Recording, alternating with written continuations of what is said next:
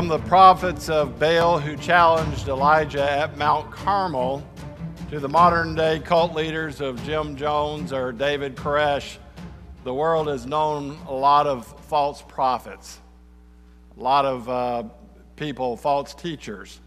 The Bible says that there will be many more that will come. And we'll see today in our Bible message where Satan will empower a false prophet to deceive the world into worshiping the Antichrist.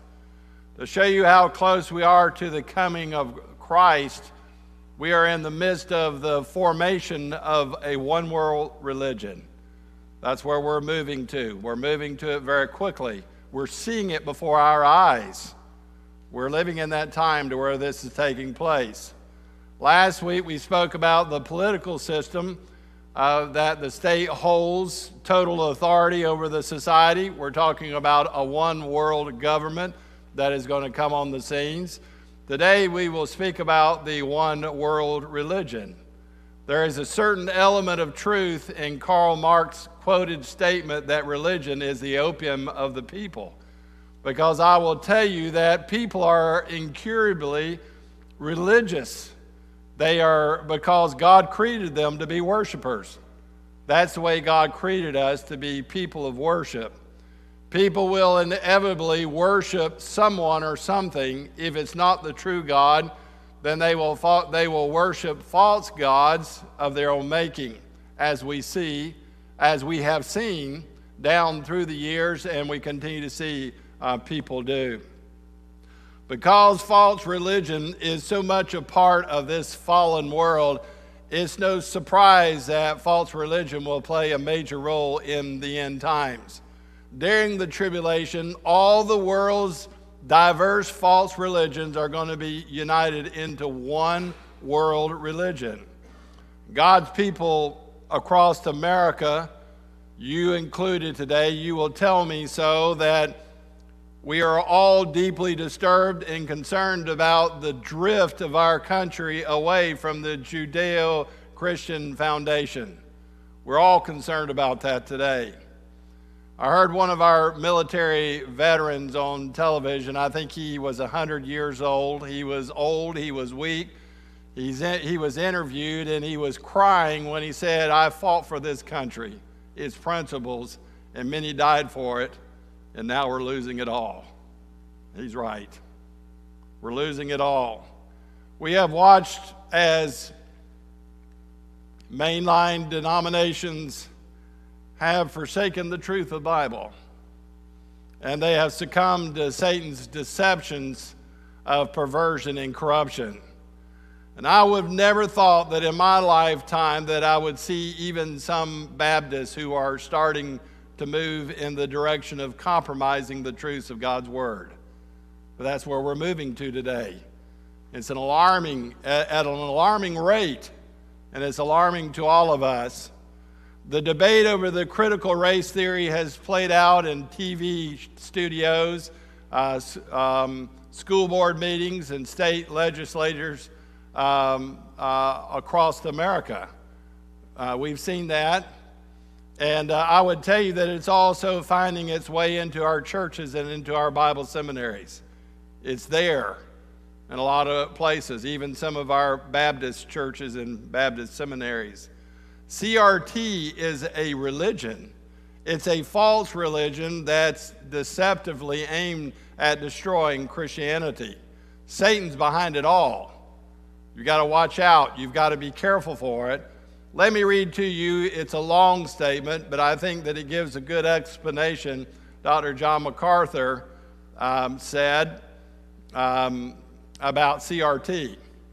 He said, CRT, along with every other Marxist ideology, which that's what it is, cannot be reconciled with what the Bible teaches about sin and salvation.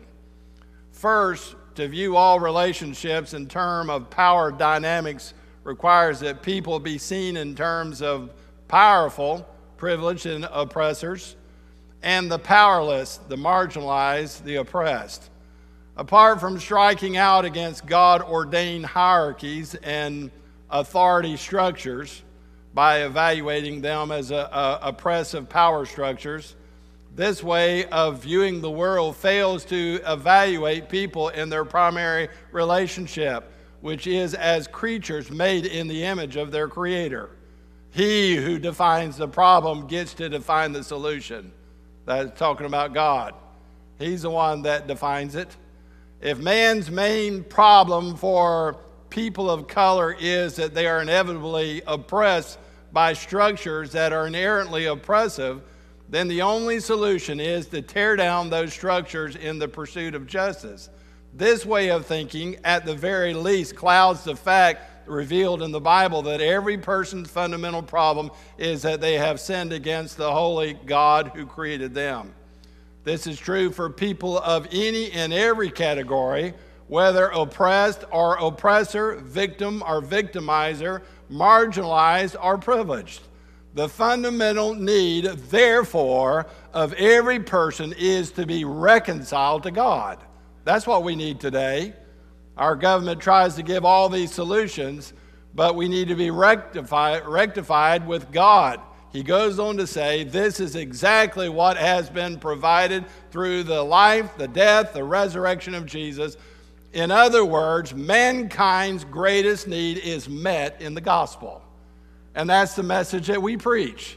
That is the message we continue to preach, that all of our problems, all of our difficulties in our country, in the world, that mankind's greatest need is met in the gospel of Jesus Christ. He defined it, the death, the burial, the resurrection of Jesus Christ, that we accept that. Voddie Baucham said about CRT, he said, it's a religion, but as a religion, it offers no hope. There is no ultimate, he goes on to say, there is no ultimate redemption in anti-racism. You just have to do the work of anti-racism for the rest of your life and hope you never step out of line, because if you do, then you go back to zero. And he's absolutely right. You know, that's what it requires. I said all that to say this. Satan is working even today in preparation of the final form of false religion. He's building, he's working in this nation. We're moving toward things in our country we never dreamed that we would move to. I would dare say to you that a lot of people are very ignorant of these things. They're ignorant of what is taking place. Perhaps even some in our congregation that are ignorant of these things. Last week, we spoke about the commencement of the Antichrist as the beast, and today we look at the consolidation of Antichrist as the false prophet. First of all, the false prophet, his person. Let's look at it in verse 11. Then I saw another beast coming out of the earth, and he had two horns like a lamb and spoke like a dragon. Now, some believe because this beast is coming out of the earth, you remember the first one came out of the sea, we spoke about last week. This one comes out of the earth. Like the first beast, he'll come out from among the common people of the earth. Some people think that. Some Bible scholars believe that he will come from the Jewish nation, since they are the people of the land of God. And regardless, however, I will tell you that we do know that that's all speculation, but we do know that the false prophet is described like a lamb and a dragon. Now, his description as a lamb speaks of his meekness. At first, he'll be soft-spoken, a smooth-talking orator. He'll be gentle and gracious and appealing to the masses.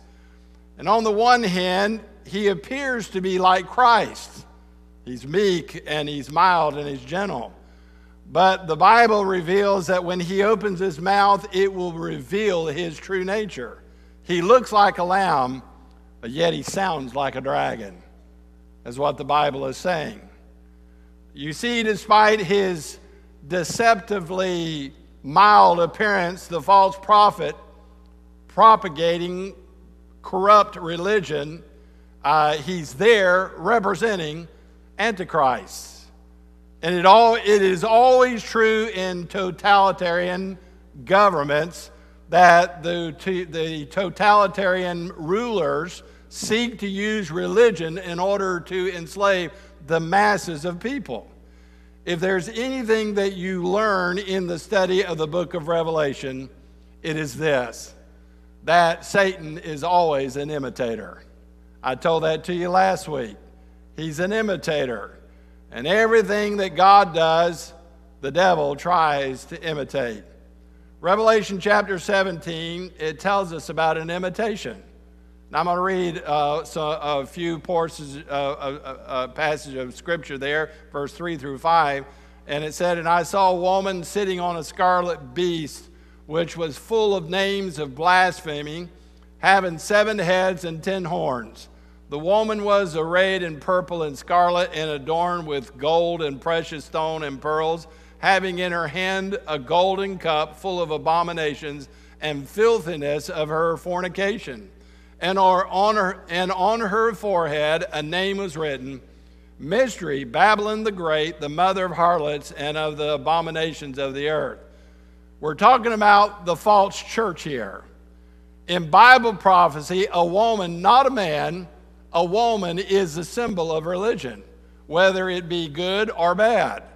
The true church of the Lord Jesus Christ is called the bride of Christ. The harlot of Revelation 17 is the opposite. It's the imitation. It is the anti-church, because the Antichrist is going to have an anti-church. You see, Satan is not against religion. Don't think that. Satan's not against religion at all. Many believe this false prophet will give the appearance of the follower as a follower of Jesus Christ. It'll give that appearance. Many Bible scholars think that they will come that way as the Lamb of God, as seemingly like a follower of Jesus Christ, the Lamb of God. He'll appear to be one of God's little lambs or sheep. He'll appear to represent peace and love and joy. However, the Bible says his voice will betray him, because the beast is going to speak like a dragon. And to be honest with you, to me, I couldn't help but think of, it sounds like prosperity preachers today that are out there. They say things that people love and the masses flock to them. But hear me when I say to you, I submit to you that the prosperity gospel is not the gospel at all. It's not. It is not the gospel. It's an imitation. It's fooling people. What the false prophet has to say will reveal that he is not the prophet of God, but that he is a false prophet. And I want to remind you that when Jesus, as we've been going through the book of Matthew, we're in the part now of the Sermon on the Mount. I'll pick that back up at the beginning of the new year. We're done with that for the year. We'll pick that back up in January. But we're in the we're into the Sermon on the Mount, and Jesus closes the Sermon on the Mount with a very strong warning. His powerful message that he gave. You want me to tell you what he said? Beware of false prophets who come to you in sheep's clothing, but inwardly they are ravenous wolves. That's how he ends up, and it's very important. Second of all, we see the false prophet is power.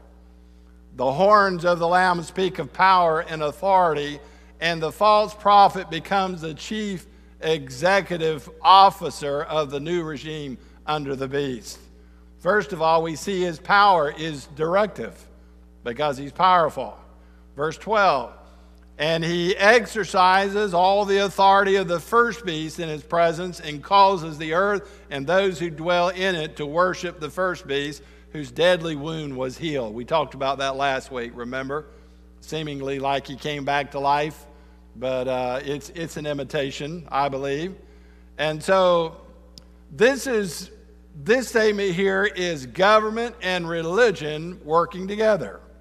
Daniel chapter 11 and verse 36 tells us that the goal of the Antichrist, as Daniel says, is the goal of the Antichrist is to exalt and magnify himself above every god. That's what Daniel says. Satan has always wanted to take God's place and to have people worship him as God. That's what he has always wanted. He wants to wear God's crown, to rule God's kingdom, and to sit on God's throne. That's what Satan desires. And Satan is once again here seeking to steal God's glory. And just as the Holy Spirit leads God's people towards Jesus Christ, I'm here to tell you that the false prophet will point people to worship the Antichrist. Now, if you look at history, we have seen many times that the political world will marry itself to false religion in order to give itself a mark of credibility. That's what they will do. And even secular belief systems like communism and socialism and atheism and materialism can't get away from religion. They can't get away from it. You say, well, if they're atheists, there's no religion. No, my friend, their religion is anti-God. That is their religion. Why do you think they get so rattled when you talk to them about atheism or talk about Jesus Christ? Is because it is a religion. It's an anti-God religion.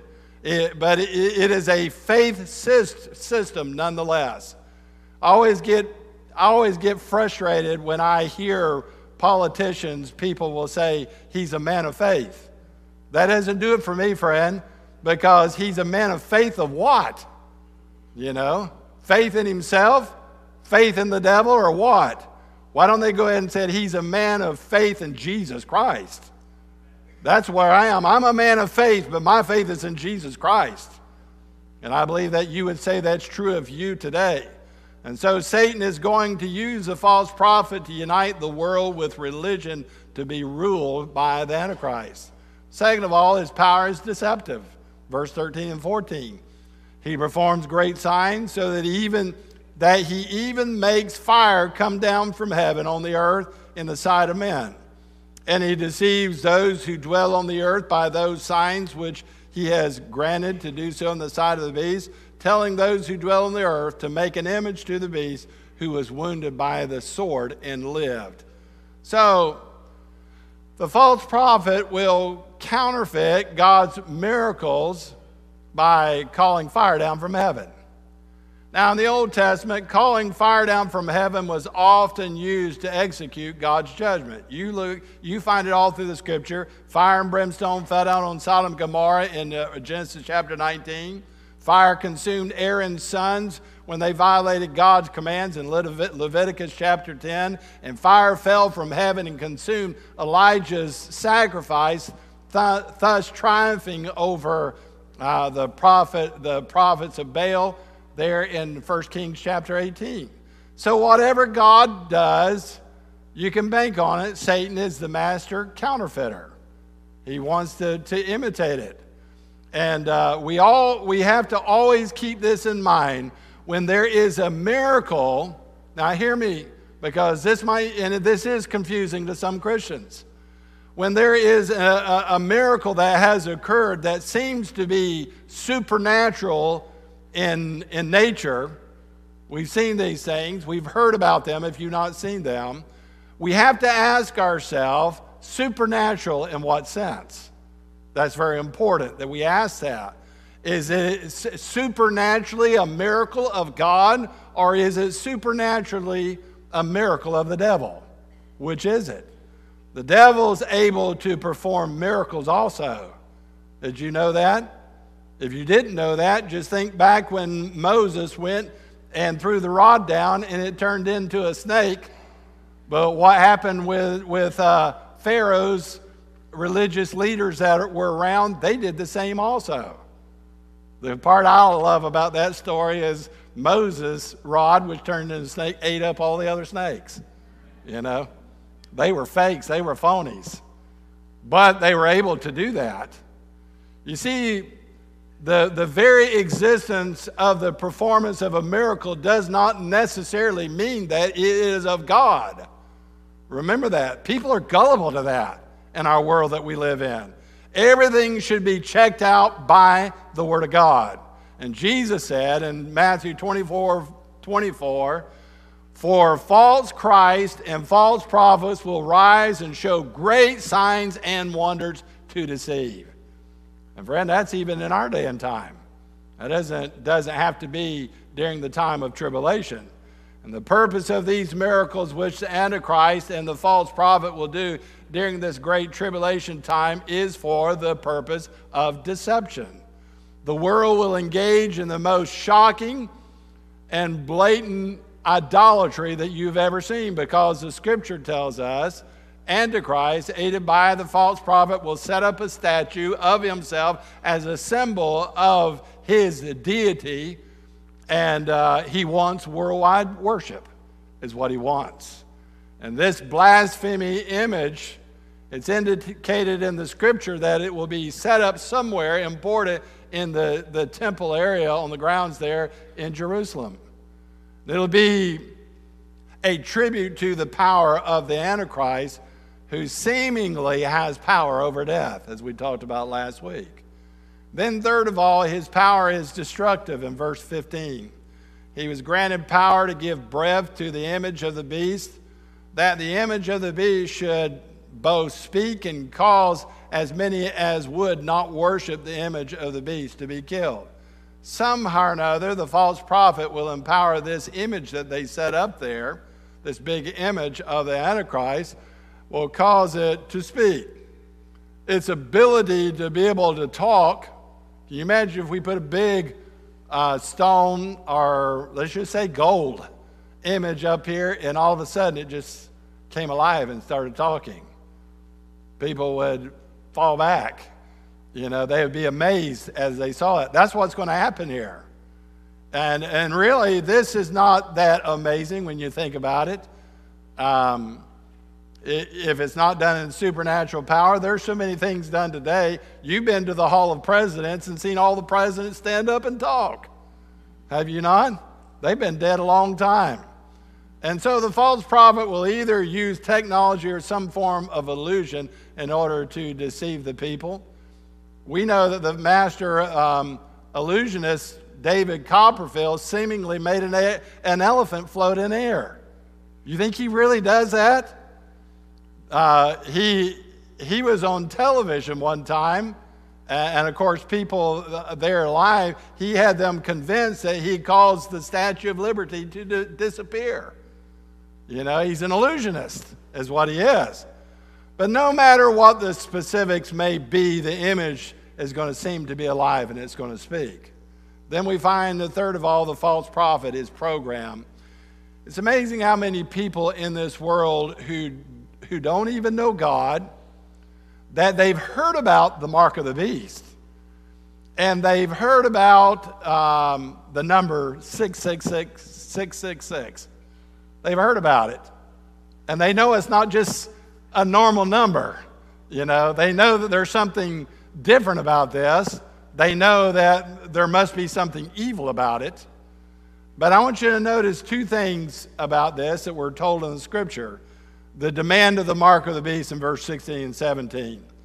He calls us all, both small and great, rich and poor, free and slave, to receive a mark on their right hand or on their foreheads, and that no one may buy or sell except one who has the mark of the name of the beast or the number of his name. Now, the word mark is synonymous with the word seal. In old days, you know this because you read history, that an emperor would take a signet ring and he would dip it in hot wax and put his seal on a letter to authenticate his contents. And so it is with the mark of the seal of the beast. Remember, the false prophet is a counterpart of the Holy Spirit. Remember that. You see, just as God's children are sealed, as the Bible tells us, by the Holy Spirit, the devil's children will be branded by the beast. Now, I'm sure that you have noticed that we are quickly moving toward a cashless society. A lot of places won't even use coins anymore. You know, in our area, there are some people sometimes that will tell you that they don't take cash. You know, some only take cash because they don't do credit card, but there are some places that won't take cash. I've traveled much internationally, you know that, and there are places in the world that don't take cash. You get on an airplane, they don't take cash. You know, they want a credit card. If you're going to buy anything that they have, they don't give anything to you free anymore. You know that. And you pay for anything you get, and you had to pay for it with a card. You're not going to pay cash, someone said, because too many employees were keeping the cash. But regardless of the reason for it, it is true.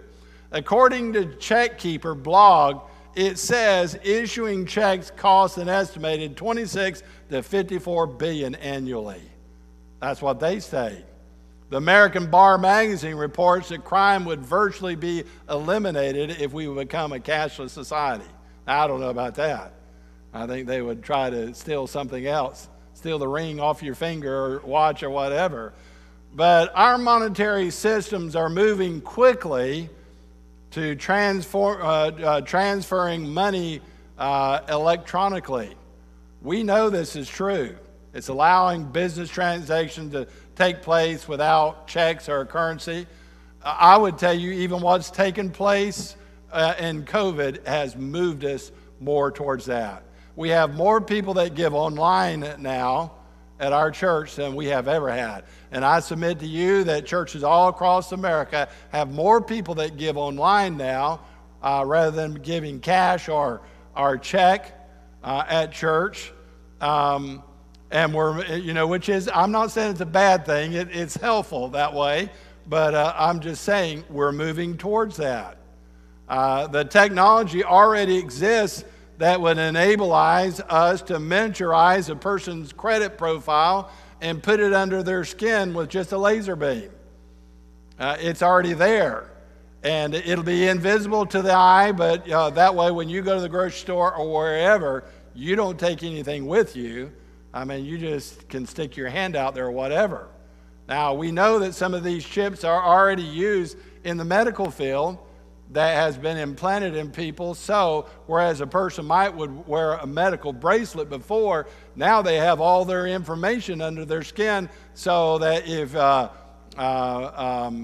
anybody would come into the hospital or wherever, they can immediately know what the medical situation is of this person. In the false prophets program, if you're not marked, you're not going to make it.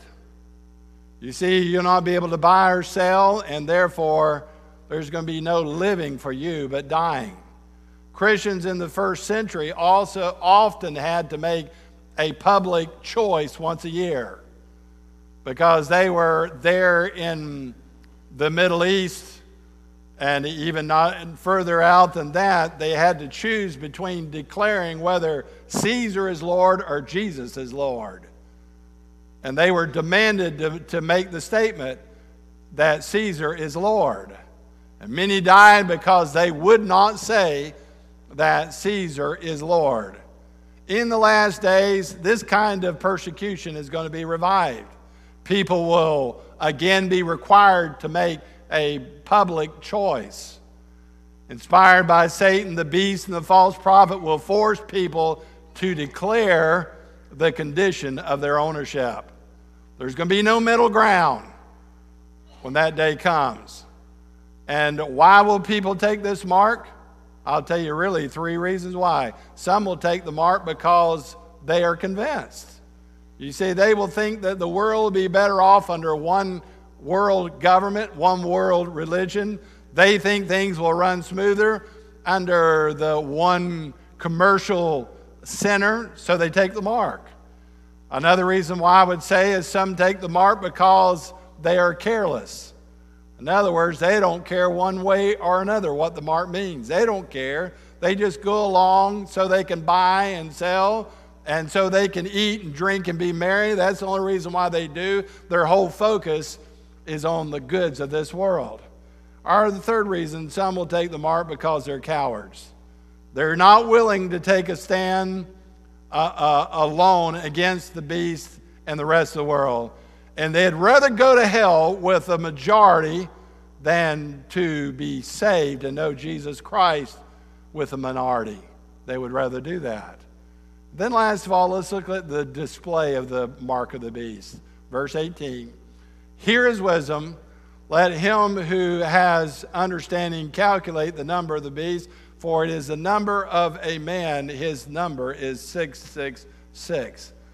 Now the exclamation, here is wisdom, it is a warning to those alive at the time to be wise and discerning so they can recognize what is happening and understand the significance of this number connected with the Antichrist's name. Many have speculated.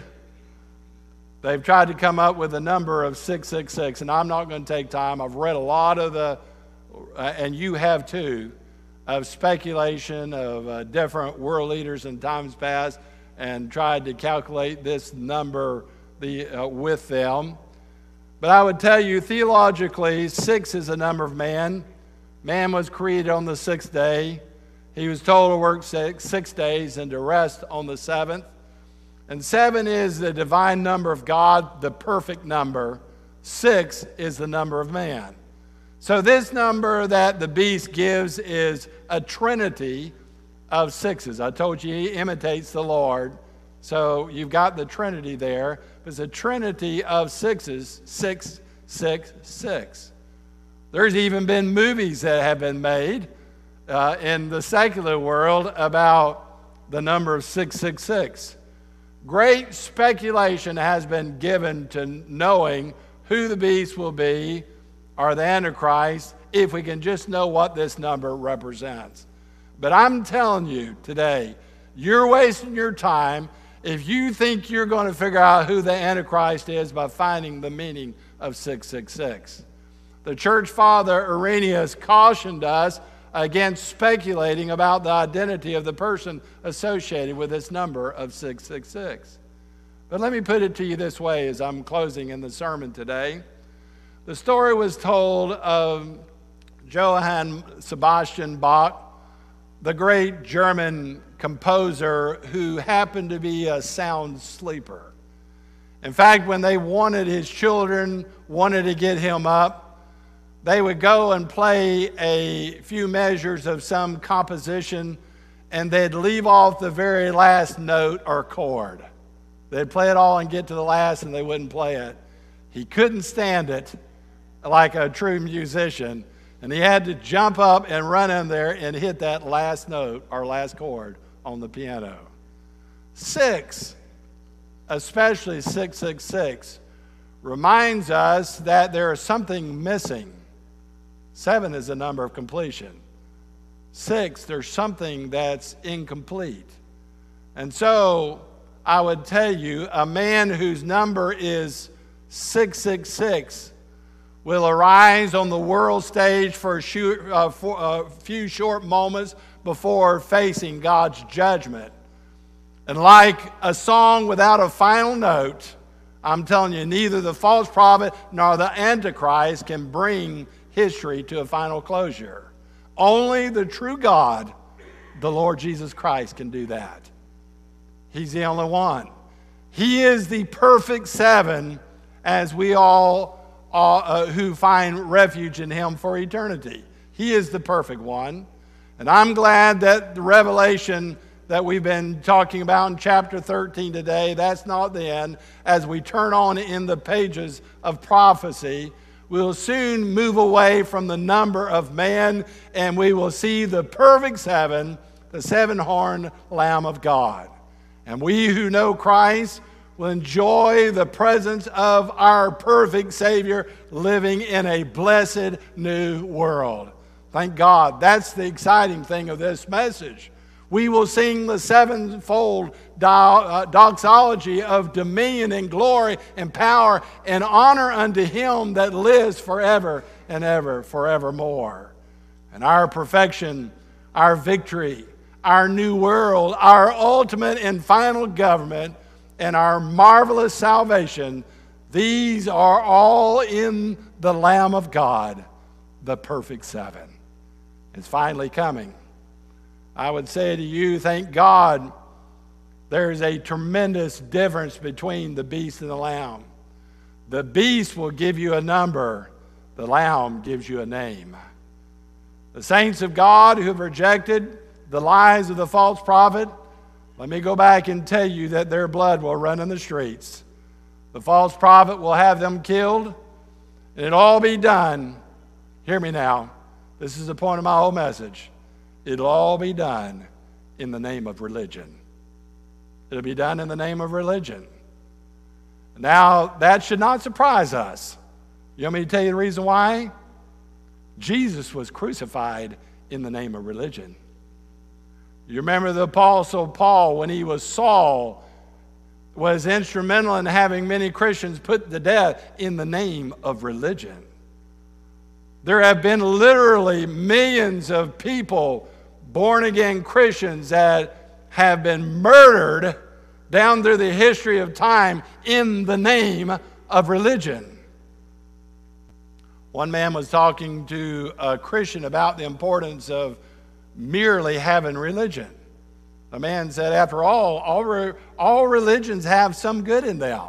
He's trying to make a point, just need to have religion. All religions have some good in them. The Christian said back to him, so has rat poison. It is 98% cornmeal, but the other 2% is enough poison to kill. And he's absolutely right. I'm not going to deny to you today that there's some good in all religion.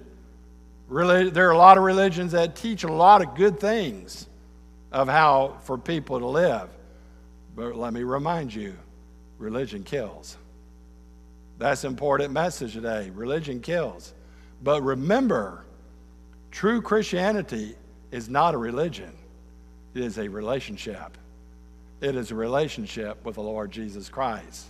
I know this is a scary message, but it is a message that is gaining new urgency and new relevance each passing day.